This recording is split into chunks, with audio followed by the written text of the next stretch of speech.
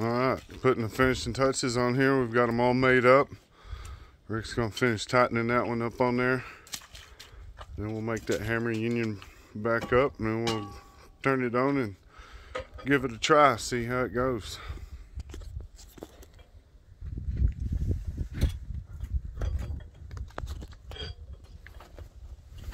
Oh, barbed wire fence.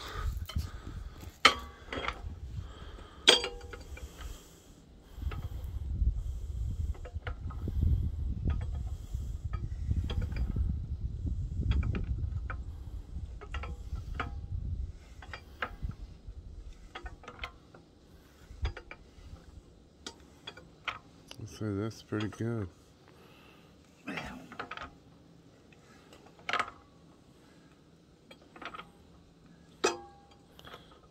Anytime you think you've got it tight enough, always go one more round.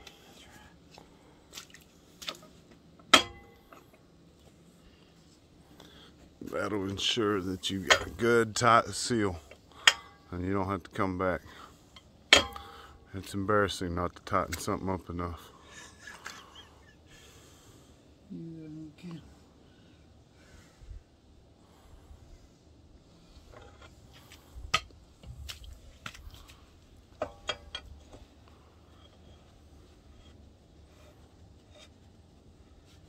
Always put good thread compound. He had already pre-doped it, but you want to make sure you get good thread compound on those hammer unions.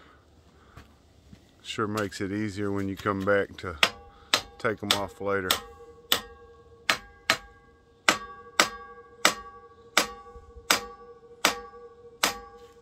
Alright, we've got her good and tight. He's going to line it all up, make sure it's nice and pretty, just because we like it to look pretty. Good and straight.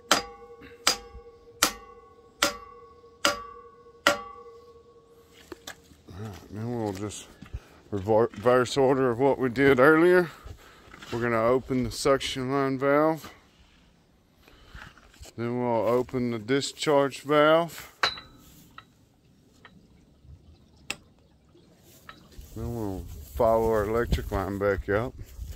We'll come over here.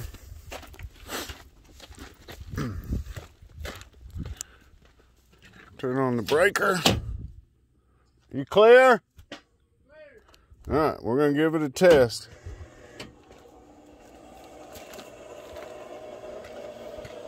Any leaks?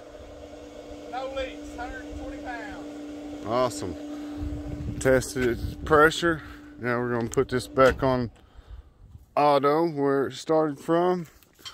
We're going to pick up our tools and kind of clean up some of the mess around. And we'll be on to the next one. See you then.